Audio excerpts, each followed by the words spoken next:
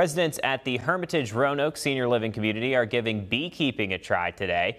For the past 2 years, residents have been working with the owner of the Heritage Apiary to get a little bit of a closer look at how beehives work. Organizers say that bee education is important, especially with rising temperatures.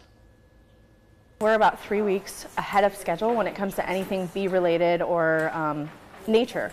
So everything is very dry right now, which normally we are usually safe when going into July when it comes to food sources for the bees. Now, McGrady doesn't recommend feeding the bees since it can make them sick. However, she says leaving out water will help the bees during higher temperatures.